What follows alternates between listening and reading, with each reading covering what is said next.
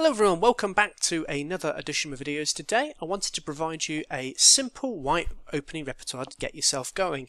So the reason why I wanted to make this video was I've been noticing a lot of my older videos are getting really popular recently.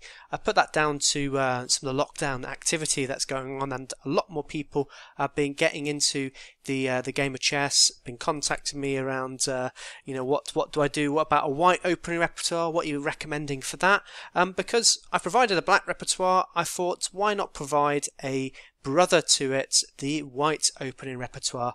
And the whole purpose of this guide is just to give you a simple opening repertoire to get you started, get you playing.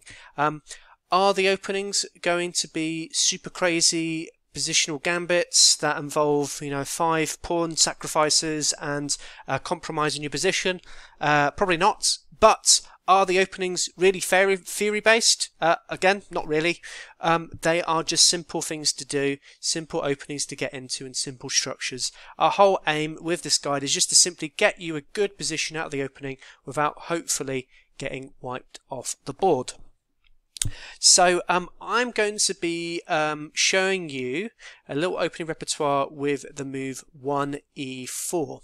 Why am I suggesting 1e4? Well, 1e4 is one of the most popular ways of starting the game.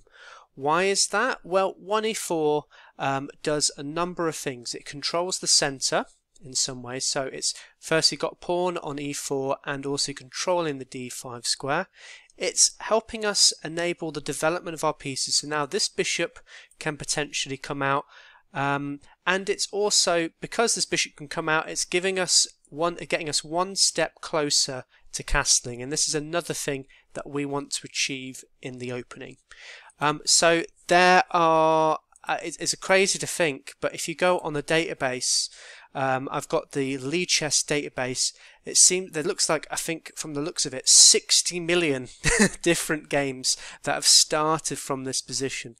So it's clearly, must be good if 60 million other people have played it. But certainly even on the master database, I think if I get that loaded up, I wonder actually if d4 is more popular. Let's have a look. Oh no, e4 has won it out by almost 200,000 different games have started with 1e4.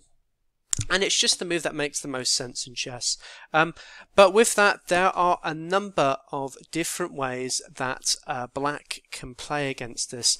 And I'm not going to show you every single one in this video today. I'm going to focus on just the 4 most popular ways that black can play against you.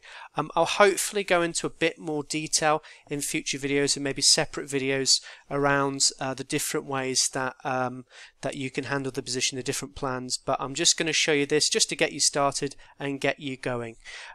Now, for those who have understanding of the opening, I'm going to go through some bits on opening principles. If you want to skip this, if you think you're a bit more advanced and you know all these things, just skip it. It's not a problem. I'll put the little timer as to where to skip to. But for now, for those who have kind of recently come to the game, what is the most important thing in the opening? Well, the most important thing in the opening is you want to be controlling these 4 squares.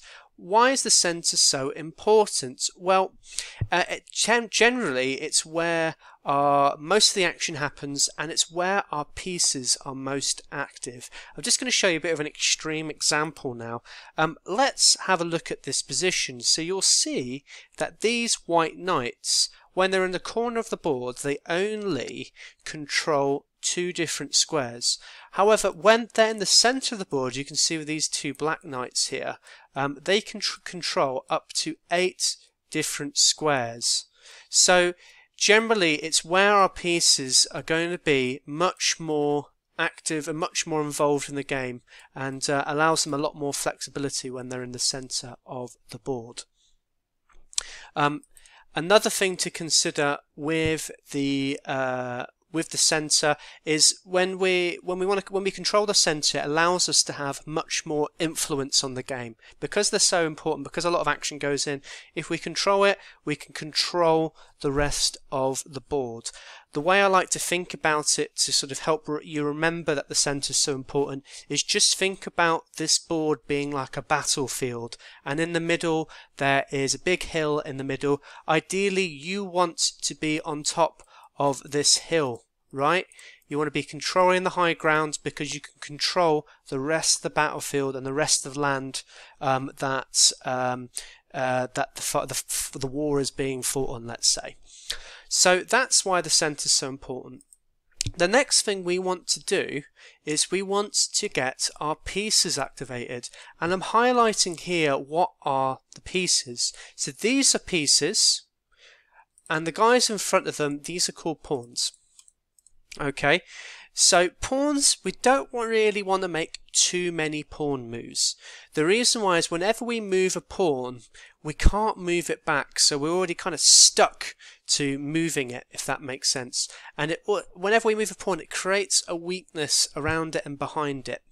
So with that said, I'm not saying we should move any pawns. The reason why we should move pawns is to help enable the development of these pieces. So when we play the move e4, we're actually helping enable the development of our guys now, because a few pieces can now come out, but also we're controlling the center as a result. So I remember reading a book by Dr. John Nunn, who was talking about the opening, and he recommends in sort of the first 8 even to 10 moves, you want to try and not make more than 3 pawn moves, because when we make a pawn move, we're not actually developing a piece, we're just developing a pawn. So we want to try not make too many of these pawn moves and just get our pieces out instead. So development of these pieces, so these are really important, but there's one piece I want to highlight, the queen. So when I watch a lot of beginner games, typically beginners seem to love to get their queen out really early, and in the opening we don't really want to get it out too early. I'll show you an example now, and this is again a bit of an extreme example, but I just want to show it to sort of give you an illustrative point. If let's say the game started like this and the queen came out, the problem when we get this queen out too early is now white can develop a piece and gain what we like to call a tempo, so a little bit of time. So after c3 we've now got a piece out and we're now attacking the queen, and there are a number of different moves that black can play. This is actually a perfectly reasonable defense known as a Scandinavian, but let's say he plays a move bishop to e5, so throwing in a check, thinking, oh great, I've got a little check here. The problem here now is after this queen move we now get another piece developed, and let's say the queen comes to g5, now hitting this pawn, looks really good. Actually white can decide if he wants to sacrifice this pawn after queen takes on g2, so he's up a pawn, which looks really good. We can move our rook to g1 and then queen to h3. So really the problem with this, although black is up a pawn, which you would consider, oh great, materially I'm ahead, the problem is white has much better development and much more piece activity. He's controlling the center, he's got way more pieces developed, and now this queen really has got to find a way to maybe get back home at some point, otherwise he can get himself into some serious danger. So ideally, going back to the start, we don't want to get these guys out, but with the queen we might want to avoid developing her till last. So typically what we like to signify at the end of development is something known as connecting the rooks, so getting the 2 rooks communicating. And once we've got the rest of these guys, I'll just show you what that looks like just very quickly. Let me just get a position. Let's say here, let's just say everyone getting all their pieces out like this. So after castles, one of the last things that signifies the end of development is moving this queen. So once we move this queen forward after we've castled, you'll see now that these two rooks are now communicating. So we've connected the rooks, and these allow them to defend each other, get into the center, or even in some positions we might want to move one rook up, known as a rook lift, and get a rook behind it, and then create like a battering ram in the center and control the position that way. Alright, so going back to the start then, so we've already talked about controlling the center, getting our piece of development. The third most important thing in my view is getting the king castled. King safety is vital to any position, and castling typically is always a good move. The only time it probably wouldn't be a good move is if your opponent's about to checkmate you in one move, or is about to unleash a devastating attack against your king. But pretty much 99% of the time, king castling is always a good move, and the reason why is not only does it get your king safe, but it also helps develop this guy. So the rooks at the start of the game are rubbish. They're sat in the corner, they're sat there maybe with a cigarette in their mouth, chilling out, got their feet out on the sun lounger, but they're not doing a whole lot. They're maybe defending this H2 pawn. But when we castle, we get them into the game. So again, I'll just show you quickly a quick position. So let's say we're getting our pieces out. Let's say the bishop comes here. Now when we castle, you'll notice here now that this rook is now become active. So our king is nicely safely tucked away, but now our rook can come into the position. It can help control the e4 pawn. Another advantage of also castling as well is we spoke about that a lot of activity tends to happen in the center. So I like to call these central files like the chess highway or the chess motorway if you're in the UK. So a lot of things happen, loads of action tends to come down these two files. We don't really want our king stuck in the center here because it can become under attack very, very quickly. When we castle, king's nice and safe, it's out of these central files, and it's allowed us to get our rook into play. And I really can't underestimate, castling. I see it so much in when I watch beginner games, players forgetting to castle or neglecting to castle, and it just gets them into serious danger. You also just need to look at maybe a lot of old sort of 19th century game, particularly in sort of the romantic era of chess, where you've got one side that gets all its pieces developed and the other side forgetting to castle, and how they can get absolutely mullered in the opening and some amazing checkmates occurring. So I would really strongly recommend you have a look at those just to see some of the problems of not castling in a position. Right, so let's get to the actual point of the video, and that is to help you develop an opening repertoire. So with e4, we've got a lot of things we've got to prepare against. There are 20 different responses. So they've got all the pawn moves, like so. You've got all the knight moves as well. So I'm just going to just show you on this board here all the different pawn moves, all the knight moves. So in theory, there are 20 different variations we've got to learn, right? Well, you'd maybe be a little bit wrong here, because to be honest with you, there's really 4 moves that black will play. So in theory, you're best to learn against the 4 most popular lines, and that's going to cover, in my view, about 90% of your opening repertoire. There's no point in learning in huge depth a move like H6. We can just kind of safely say, well, it's not really a great move. Is it controlling the center? No. Is it developing a piece? Not really. So in these sort of scenarios, when our opponent plays these crazy things, we just want to go back to classical opening principles that I've just shown you. So getting our pieces developed, controlling the center, and getting our king castled. We can't really go wrong against these crazy variations as long as we do that.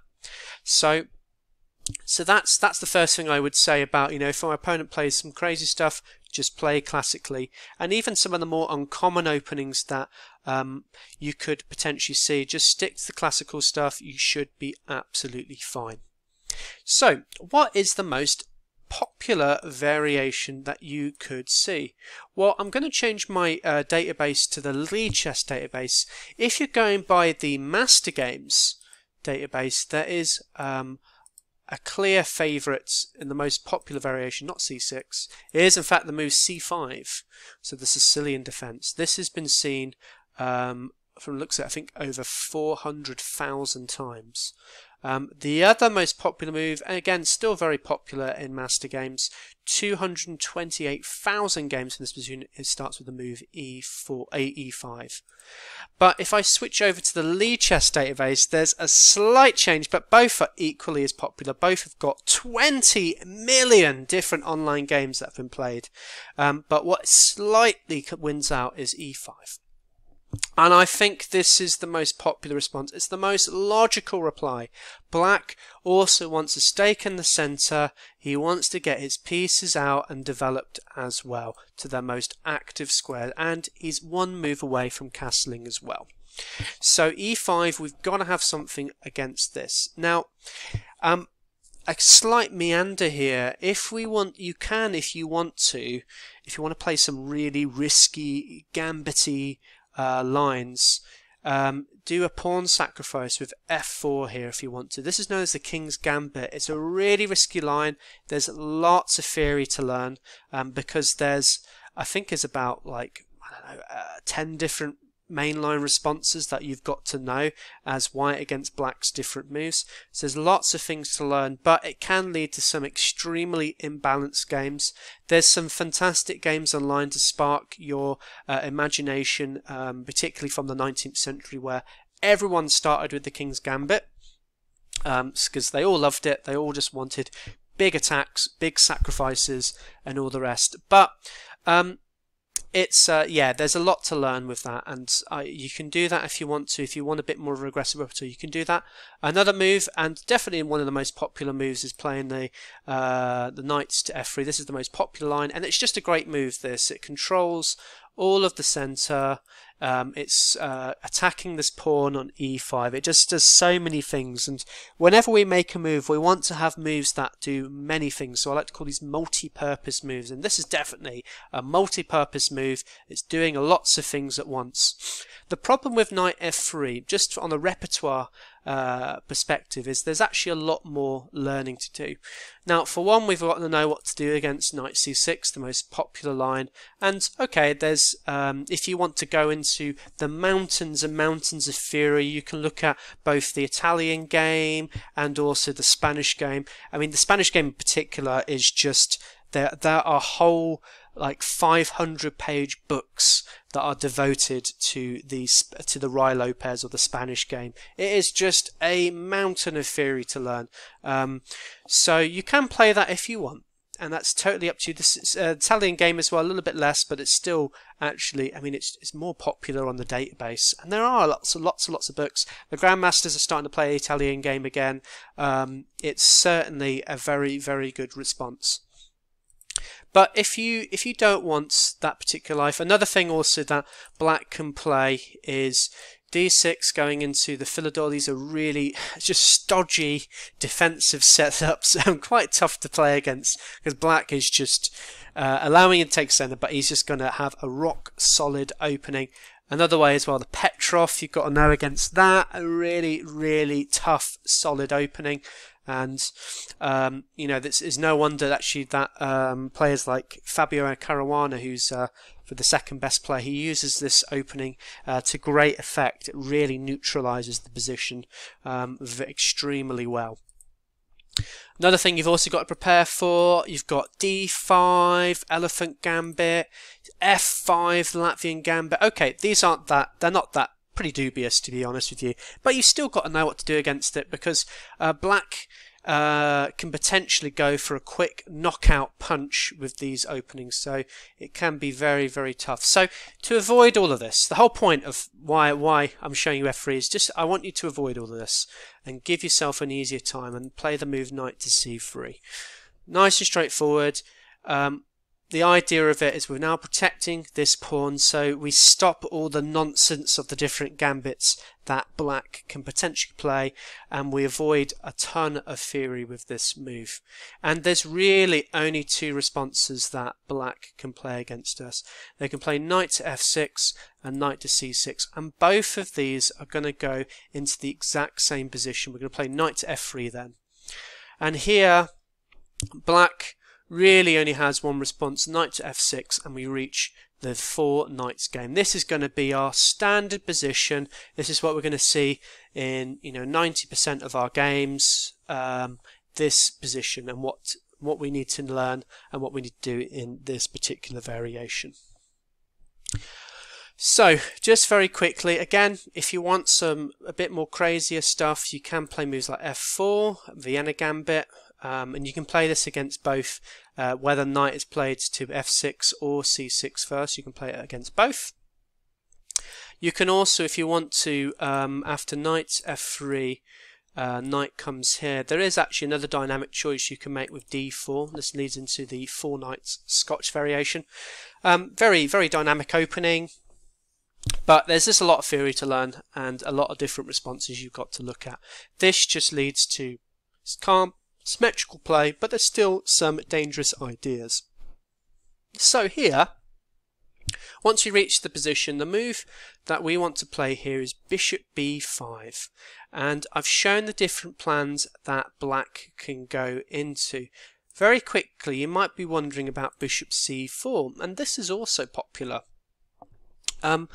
It's weird actually that this is actually seen more on the Lee chess database than bishop b5, and in my view it's a bit of a mistake, because now black can play quite a strong move here, and in my view totally equalise the position with knight takes on e4. And it sets up a bit of a trap here now, because after knight takes you can play the move d5 and you're forking both the bishop and the knight. It's hard to believe it's been played actually quite a lot of time, more than bishop b5. So that's why we want to avoid playing the bishop there. We want to play the bishop to b5, and now we're already creating pressure on this knight. This knight is, by the way, defending this pawn on e5. So in the future we might look at ideas of capturing this knight. We don't want to do it straight away in the opening. There's a few little traps. And then we can capture on e5. But our main plan is very simple here. We're going to castle next move. We're going to play the move d3, get our bishop to g5, now pinning this knight to the queen, and then we've actually then got a threat with the immediate move knight to d5, so taking advantage of that pin and hopefully creating some pawn structural weaknesses on the king's side. Okay, so that's what we do against e5. Going back to the start, the second most popular response is c5, the Sicilian Defense. And against this, we're just going to be advocating for the main line here, knight to f3. Oops. Oh, very quickly, actually, I did forget to mention, if you want a really crazy way of playing against Sicilian, d5 is actually another option. This leads into the Smith-Morra Gambit. I play it myself. I really love playing the Smith-Morra. It leads to some really fun, crazy games. But as I say, the whole point of this opening guide is not to play crazy gambity stuff. It's instead just to get you a nice position. So knight to f6, knight to f3, sorry, and we have really two main responses, and against both of these we're going to play the same move. So against d6 we're going to be playing the move bishop to b5, and the whole point of this is now black has to respond in some way. Typically you'll see bishop to d7, and after bishop takes, queen takes, and we castle. We've got a nice straightforward position. We've got an easy plan here. We can, I've illustrated one idea as just playing c3 followed by d4, and we're controlling the center that way. Another idea is playing c4 followed by knight to c3, and the whole point of playing this way is we're creating what is known as a Maroczy bind. So just imagine this pawn here and this knight here. So we create a clamp on the d5 square. It makes it very difficult for black to ever really have any central pawn counter strikes or central breaks, because we've essentially closed down the entire center. So that's one way of playing. they could also see, instead of d6, you can also see knight to c6, and against this again, bishop b5. This is actually probably slightly stronger than the last line we looked at, because now we've got the threat of potentially capturing this knight and creating a pawn weakness. So after a move like a6, which is quite a common mistake in beginner chess, we captured this knight. The b takes or d takes, sorry, we've oh no, actually, which way we're doing? B takes, sorry. After b takes, this is the issue we've got. Black has created this pawn weakness. So we've got these double pawns here that I've just highlighted. So later on in the position, we can potentially use those as targets to hopefully go up a pawn and get a winning position. But we've also got this isolated pawn on a6 as well. And again, this is also a weakness for black. We can potentially get all our pieces around it and then round it up later on in the position. But our plan here is really easy. We're just going to play castles, and our plan is pretty straightforward. Again, we might want to play for things like c4, knight coming to c3 and creating that Maroczy bind again, so this really clamping down the d5 square. Or another plan would be maybe to do c3 followed by d4, and again breaking into the center that way and getting our pieces to hopefully good squares as well. Okay, so those are the two most popular things. I would say you probably face these two openings probably 60 to 70% of the time, so probably spend the most time on what to do against e5, what to do against c5. The third most popular variation, going back to the start, is what is known as the French defense. A very respectable line. It can go into a number of different places, and here I'm just going to give you a really simple response to this. After d4 and d5, I'm going to just advocate for just capturing here. It's not the most sharp line, it's not the most crazy line, but it just gives us a really simple position. After e takes, this is the problem we've got here. Well, the problem for black anyway. We've achieved a symmetrical, calm position, and all we want to do here is just get our pieces to good squares. So I'll show you an example position. Let me just get this one up here. There we go. So you can see I've shown the arrows. We're going to get our bishops to these squares. Maybe get the knight to either f3. We can even go to e2. It's probably e2 is a little bit more accurate, and we get our king castled. Nice and straightforward. I'll just go through some example lines just so you can see. Very easy stuff. Pawn to c3 as well, supporting the d4 pawn. That's quite a key move in the exchange. And again, we've got a nice straightforward position. We've got an easy plan here.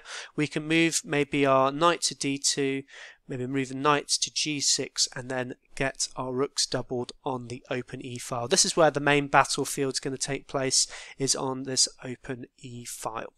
Okay, so that's what to do against the French exchange. Really straightforward position.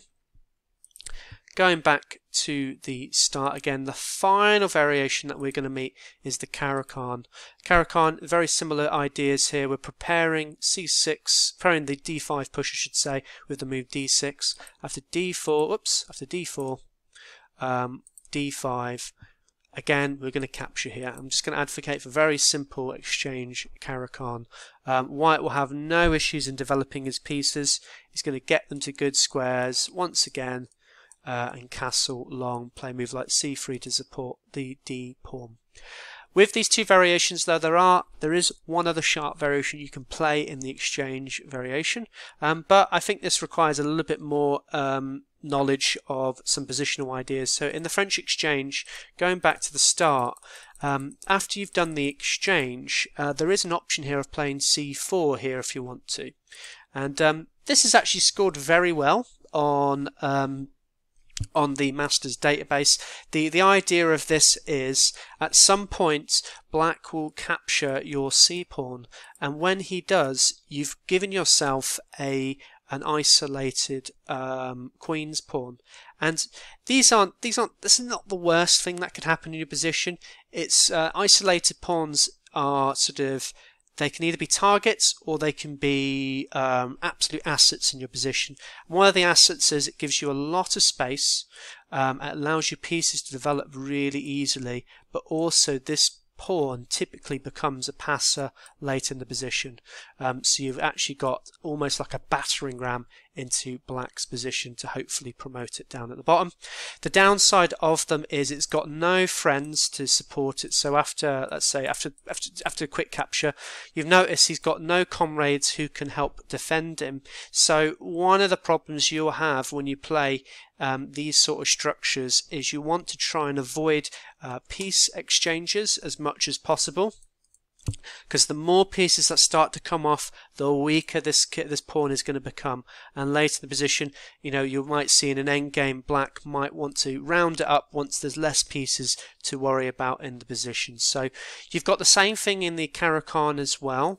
In the exchange variation, there is an option to play c4, and this actually is a little bit more powerful than the c4 in the French exchange. This is known as the Panov-Botvinnik attack, and here typically in a lot of positions white gets a really good space advantage and actually can launch late in the position really strong king side attacks. So it's something to bear in mind as well. Okay, so that was it for this video. Apologies for it being so long, but I just wanted to give you a comprehensive way of playing with 1e4 with as simple as developments and getting your pieces out as possible.